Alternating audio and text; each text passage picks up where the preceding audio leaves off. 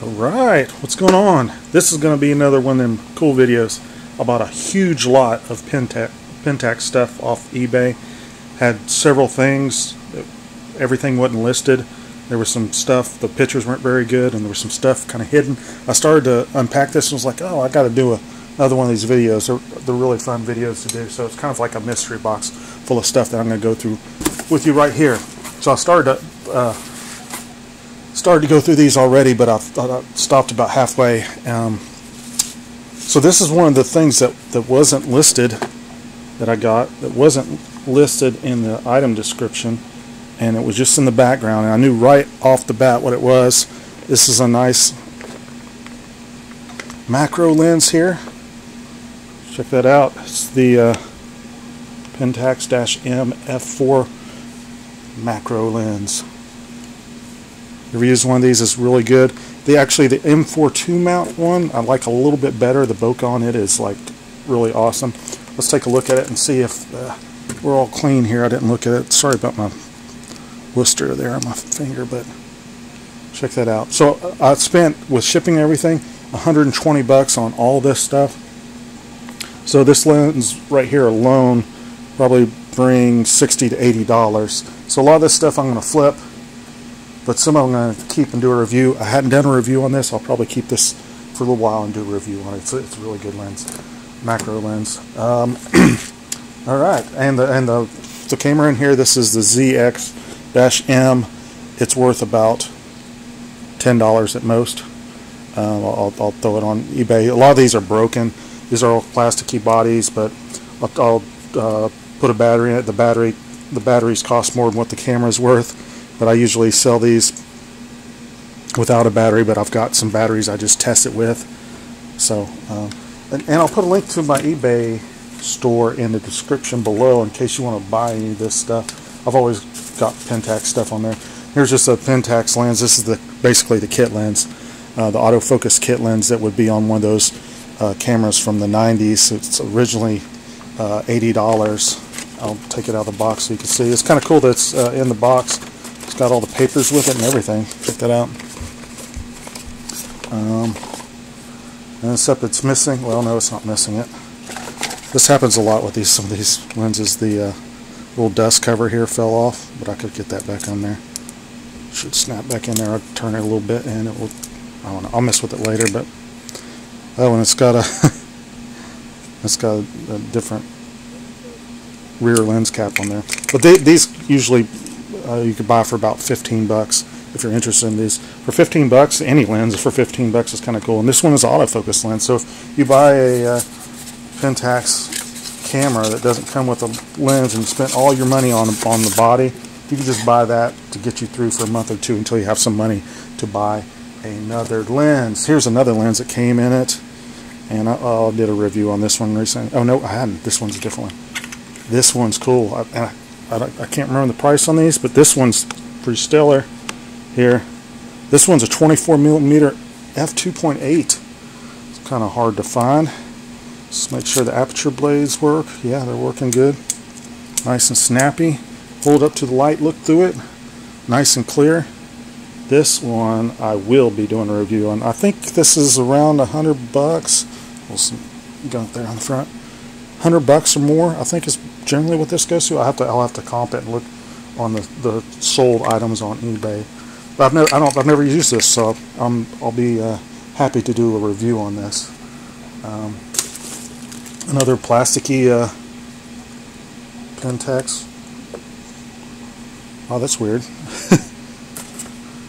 Everything. Oh, somebody like rubbed everything off. You see where they rubbed it off there? So this is probably the same camera. They were ashamed they were using a Pentax. I don't know why they would do that. Or maybe they were using it for product placement and they couldn't have any logos in the shot. I don't know. But there's another one that's worth $10 or under if it works. And there's a bunch of these. This guy had a bunch of these flashes. Where's some of the other ones? First thing, these Vivitar 283s. There was 3 of them in here, like he did a studio thing. The guy mentioned in the listing that he... a few years back he switched over to digital and he's just been sitting around. But I was like, well, you could use most of these lenses on digital cameras. I'm not sure why he Maybe he didn't know that, or he was just going all in on autofocus. Yeah, this is the first thing I took out of the box, and I was like, crap.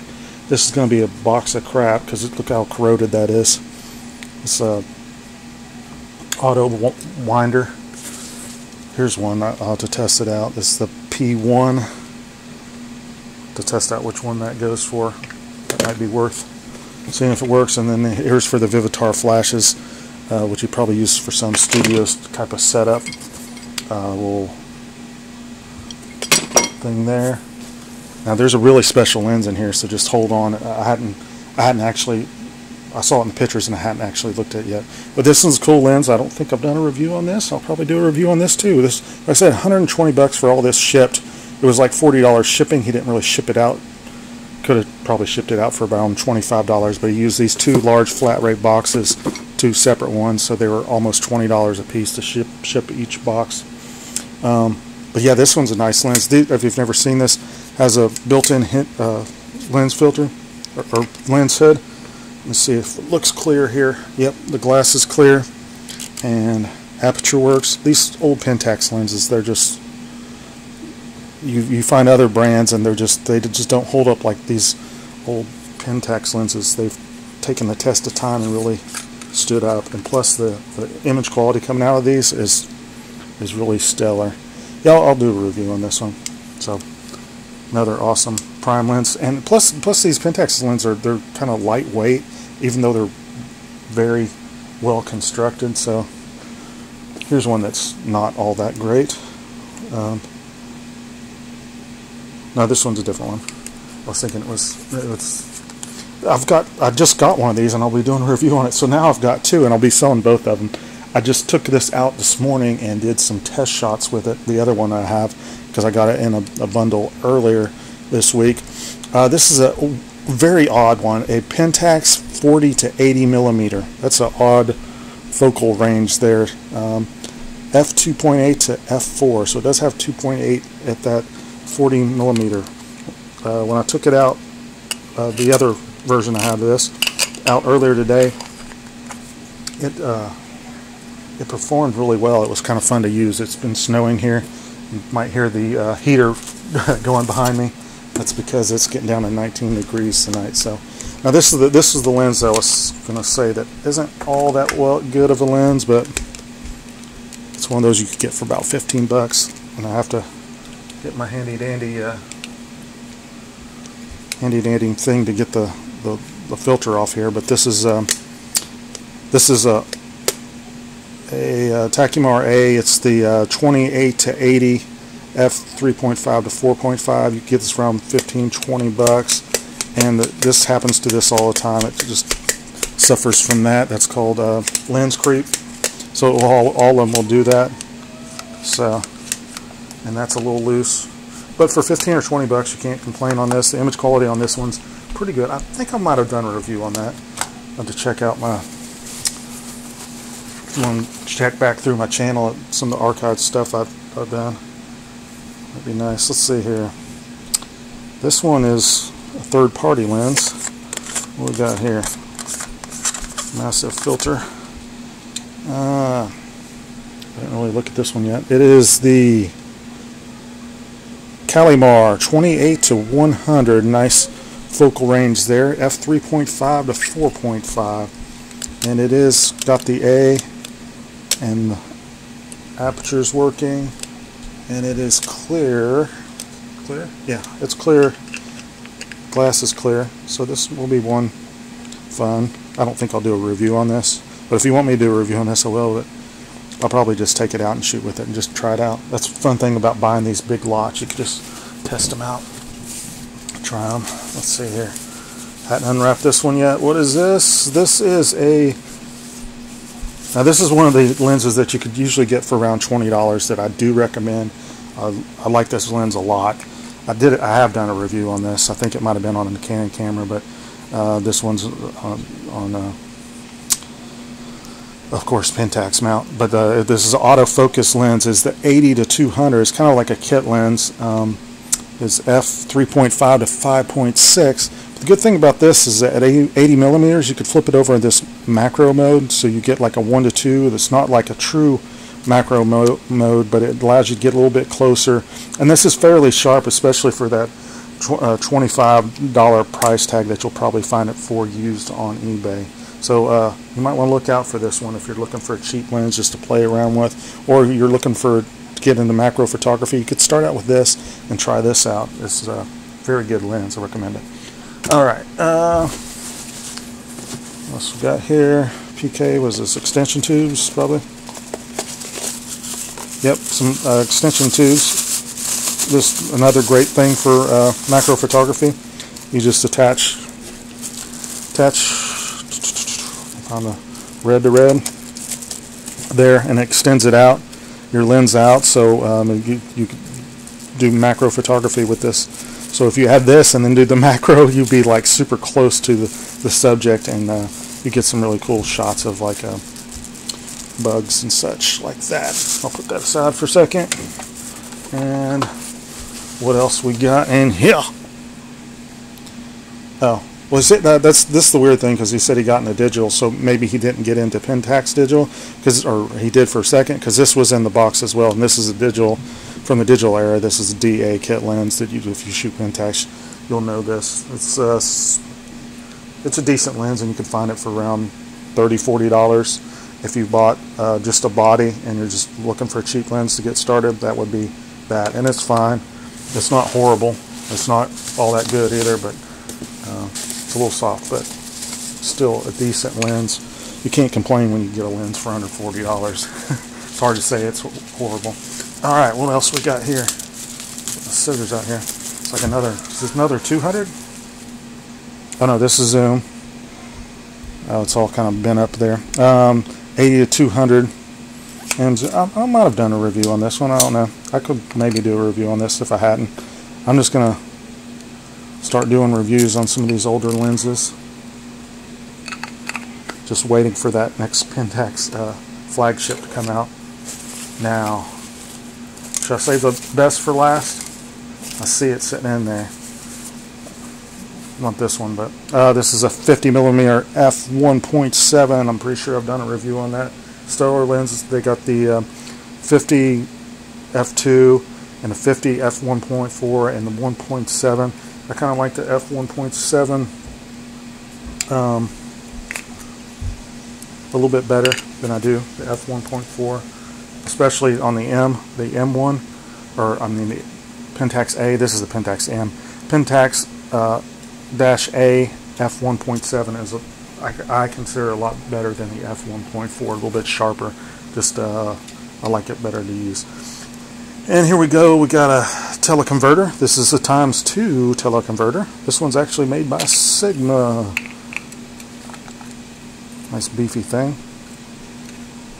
It's not an A one, but this would be for all your manual lenses. If it had the pins in the back, you would be able to put one of those dash A lenses on there and control your aperture right there on the camera.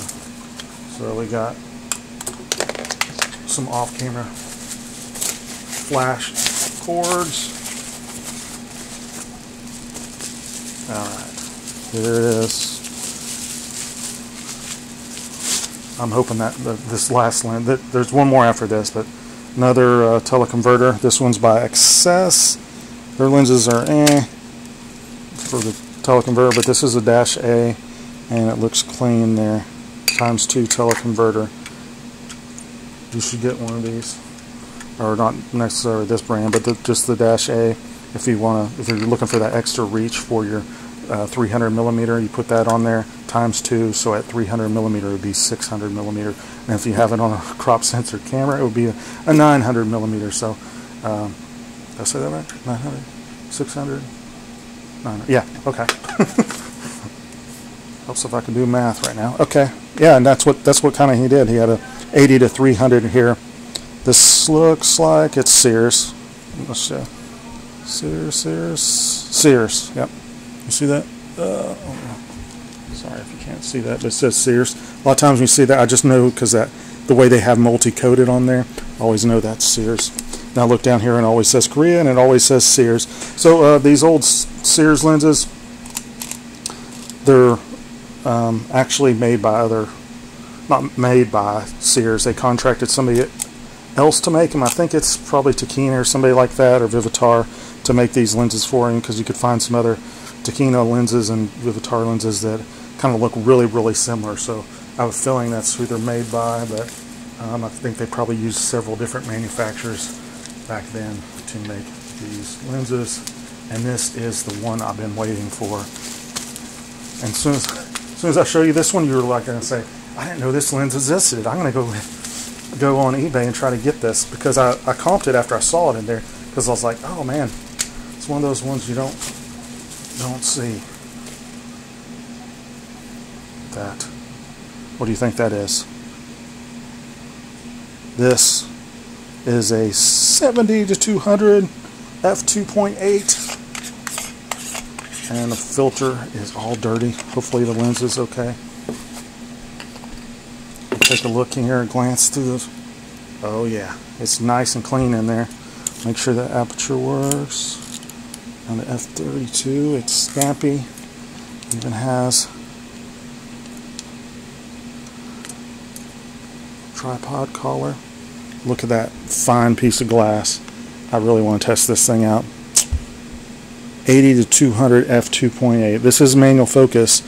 Tacchina ATX. Make sure the focus is working great. Yeah. Nice lens. So no, shockingly, when I saw this, I was like, how much is that thing worth? I was thinking it probably would sell for around $300, even though it was a manual lens. They've actually got a couple of these on there for like around $120 on eBay, so you might want to get on there and get them, or wait for my review if you want to first, just see how this, that's odd, how this lens performs. Even got a Tiffin UV filter on there. I need to clean that up, and I usually don't use those. It's kind of odd on this one. Well, I'll talk about more in my review. So go ahead and subscribe if you hadn't. I appreciate you watching these videos. They're fun for me to do, and all your support helps me to buy more boxes of Pentax stuff on this. I'm happy that this one wasn't a complete waste of time, and I'll be able to, just looking at reselling all this, $120, I could probably sell it for around $400 and then subtract, well, more than 400. I don't know. I'd probably make about $300 profit after all the fees and minus my $120 into it if I sold it all. Just sell it all separately on eBay and all that stuff. But anyway, yeah, go ahead and subscribe. I'll have reviews on a lot of these coming up. I'm kind of busy lately. I got to do some traveling for work, so might not be like this week or next, but I'll try to get to them. Thanks for watching.